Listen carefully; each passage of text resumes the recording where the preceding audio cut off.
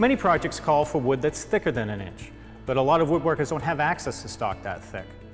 I'm Andrew Texera, I'm an American artisan, and in this shop secret, I'd like to show you the process of miter folding, so you can make your square leg out of stock that's 1 inch thick. So let's see how the process is done. So to make my miter folded leg, I need to rip a miter along the length of 4 3/4 inch thick boards. I'm not actually ripping it at 45 degrees. I have my saw set at 45.5 or maybe 46. What this does, it allows the excess glue to evacuate to the interior of the leg and not the exterior. It makes it so I have less sanding and cleanup to do afterwards. I'll be using a freshly jointed edge on my boards, and I'll use my magnetic featherboard to keep it tight against the fence so we get a nice, smooth, clean rip. So I'm setting my fence to the width of the leg minus the thickness. This will make it so that the tip of the blade is right at the edge of the board. I'm using my magnetic featherboard, pressing it gently against and locking it in place. Now I'm ready to make my cut.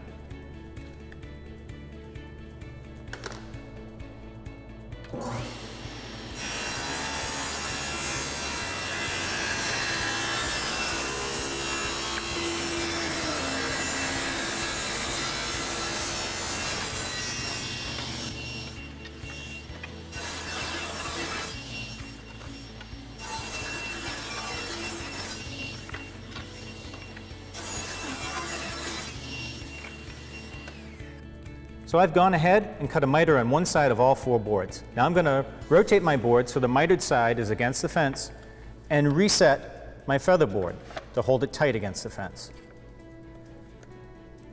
When I make this cut, I'll be using a push stick. It's very important that we make sure that the hook of our push stick is over the center of the board. If it's too close to the miter or too close to the fence, it could cause it to roll as we exit our cut.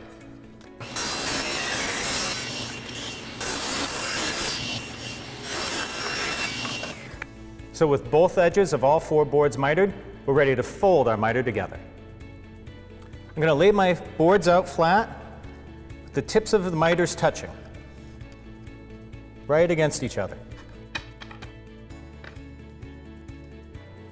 Now I'm going to use some packing tape to hold them together.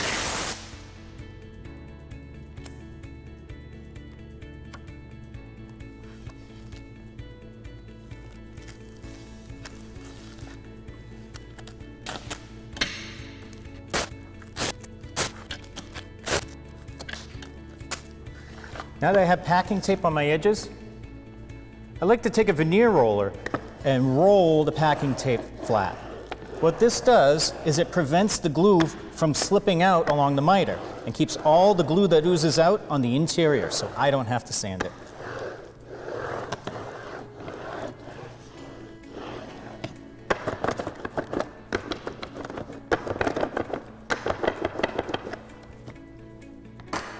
Now that that's rolled, I'm going to place some more packing tape perpendicular to the tape I just put down. This acts like a hinge. This is what's really going to make our miter fold together nicely. I want to place them about every 16 inches.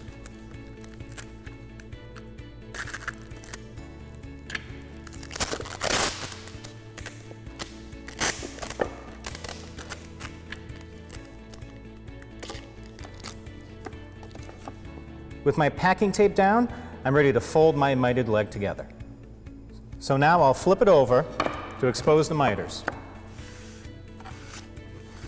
Get rid of any dust that's in the miter, and I'll put glue in the miter. I don't have to be particular, give it a good squiggle on each miter.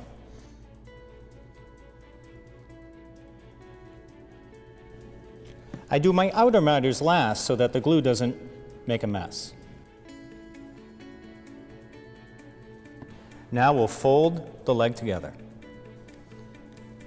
You can hear the tape popping. That's good. That tension is going to keep our joint closed.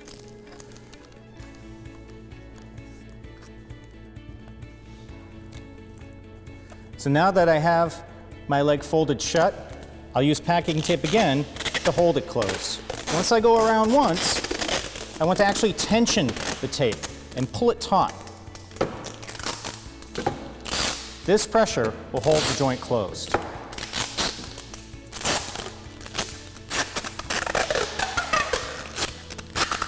It's good to see the tape stretch a little bit.